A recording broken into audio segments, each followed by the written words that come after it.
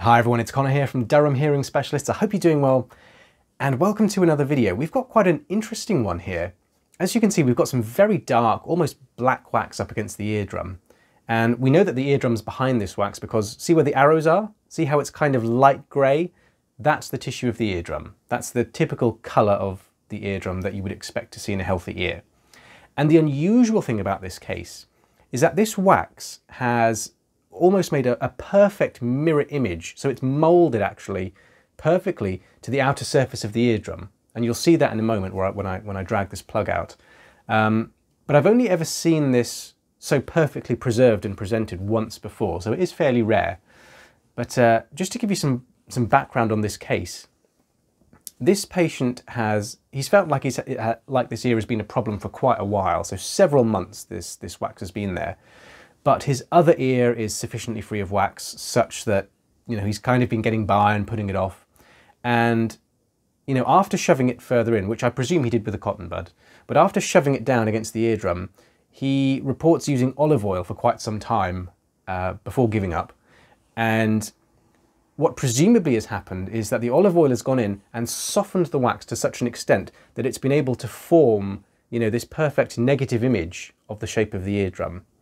And again, just to give you further context, the eardrum is basically cone-shaped, so it's kind of slightly concave.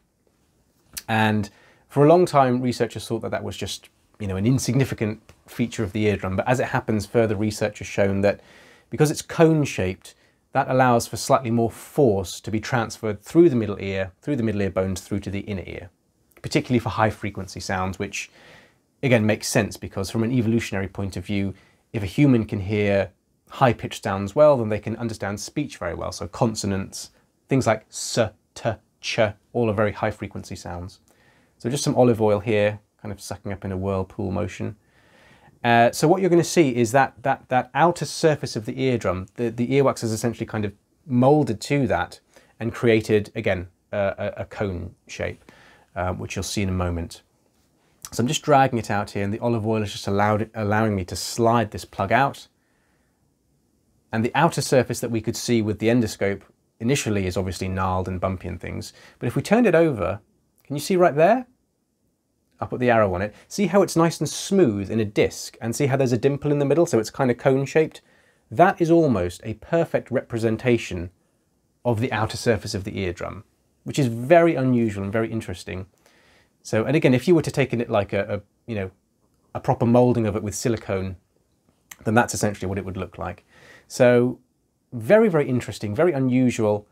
And it's not something that you would see every day. So normally, if you look back on the channel, we've seen earwax, pasted on the eardrum before, but it's never usually like this. Usually it's, kind of a slimy, slushy quality when the patient has used too much sodium bicarb or hydrogen peroxide drops, which is a nightmare to clean.